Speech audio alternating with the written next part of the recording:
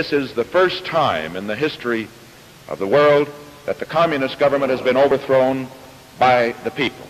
And for that we congratulate you and the people of Guatemala for the support they have given. By the year 1944, Guatemala had been under the dictatorship of General Jorge Ubico for 13 years. He passed laws that favored the rich and discriminated against those in lower classes, mostly the indigenous Mayan communities. He constantly violated the right of free expression, repressing the scholars. But there remained the one class that wasn't touched by his might, the wealthy. During this time of despair, the intellectual class revolted against the government and forced Jorge Ubico and his successor into resignation. The rebellion was named La Revolución de Octubre, or the October Revolution. It gave start to a peaceful decade known as the Guatemalan Spring, establishing democracy. The first democratic election saw Juan José Arevalo Bermejo win, an educator and politician. In addition to investing in education, he created the Guatemalan Institute of Social Security, which provided the population with accessible and adequate health care. During this revolutionary administration, he drafted a new socialist constitution, which imposed a new tax over vacant land. Once Arevalo's period was over, a young ideological leader showed interest in running for office.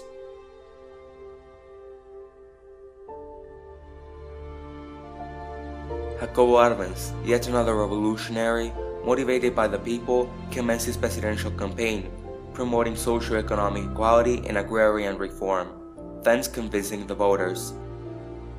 De propaganda política del candidato de las fuerzas revolucionarias y progresistas de Guatemala, coronel Arbenz, prosigue con todo éxito. Más de 20,000 partidarios del coronel Arbenz se congregan a escuchar la palabra de su candidato, al que esperan llevar con la fuerza del voto del pueblo a regir los más altos destinos de la nación. The vast majority of Guatemala was on his side, the main exceptions being the elite class and the United Fruit Company. The United Fruit Company, better known as the UFCO, was a banana producer and an exceptionally powerful company, especially in Guatemala. This company directly or indirectly controlled 40,000 jobs in Guatemala. Their investments went up to $60 million by the year of 1950 and had an amount of land compared to 259,000 farms of less than 10 acres. Their power was beyond economical. They could go over the president's head. They were their own rulers. To augment their profit, they consistently falsely reported that the land was worth 1/10 of the actual value to avoid taxes. On the 10th of November of 1950, Jacobo Arbenz was elected President of the Republic with 64.44% of the votes. He rapidly acted to fulfill the promises that he made to the people during his campaign. One of them was an agrarian reform, as only 2% of the population owned 70% of the arable land. It expropriated 1.5 million acres of land, 385,484 owned by the UFCO, and distributed it among 100,000 peasant families, with Arbenz contributing 1,700 acres of his own state. The taken land would be paid back in a period of 38 years, and the families receiving it would have to pay 5% of their income to the government. The UFCO wanted about $16 million for the tracts. Guatemala offered the United Fruit own declared valuation for tax purposes, $627,572, hence infuriating the company to the point of having to consult Washington. The land reform was an attempt to break up this oligarchy, and it was very, very successful. It was done very professionally. There was a lot of, there were legal proceedings. The U.S. government at the time was replete with individuals involved with the UFCO. The most prominent were the Secretary of State and the Director of the CIA, also known as the Dulles brothers. Both had formerly worked in law firms that represented the UFCO, and they had big investments in it. They were determined to plot against Arbenz. Given that Guatemala was implementing left-wing reforms and the Communist Party had access to the president, they believed it was a sign of communism. They convinced the White House to help the CIA to overthrow Arbenz's government. It was simple to get the means to do so from the US government because of the ongoing Cold War and fear of communism in the Western Hemisphere. Still, many scholars like Stephen Schlesinger argue that Arbenz was not a communist, but rather a socialist. The threat to the property of United Fruit Company. That was what caused the United Fruit Company to get the American government to overthrow Jacobo Arbenz, so they could remain in control of Guatemala's economy and make the money. Secretary of State John Foster Dulles was the first person to take action. Foster appointed a new ambassador of the U.S. to Guatemala, someone they could control, Jean Purifoy, an anti-communist radical. Before being an ambassador to Guatemala, he lived in Greece, where he helped to maintain capitalism. Purifoy warned the government about the harms of communism. President Arbenz reacted strongly to the threat and refused to listen to Purifoy. When the news was reported back to Washington, Arbenz's fate was sealed. He would need to be removed from power. The CIA decided that Arbenz would be overthrown with psychological warfare, strategically designed for the uneducated Guatemalan population.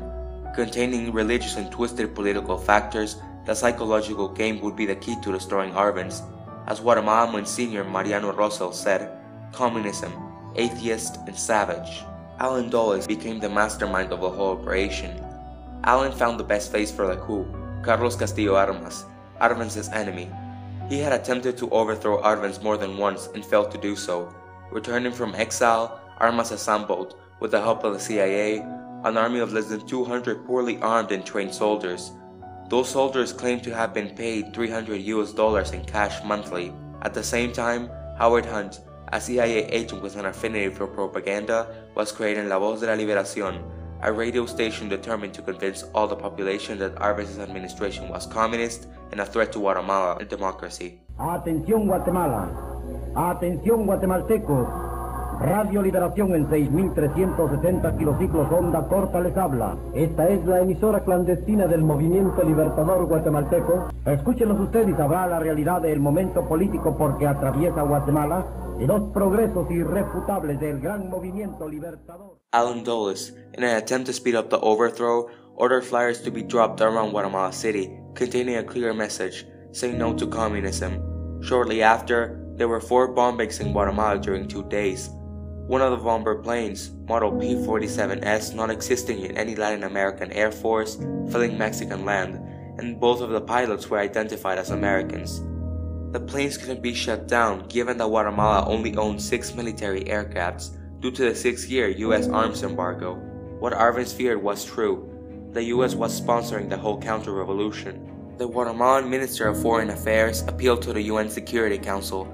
The council met on June the 20th of 1954 and responded by calling for the immediate termination of any action likely to cause bloodshed. They passed the case to the Organization of American States, who did not conduct any further investigation. The only entity that had supported Arbenz turned their backs on him. The military once and for all retired from the battle.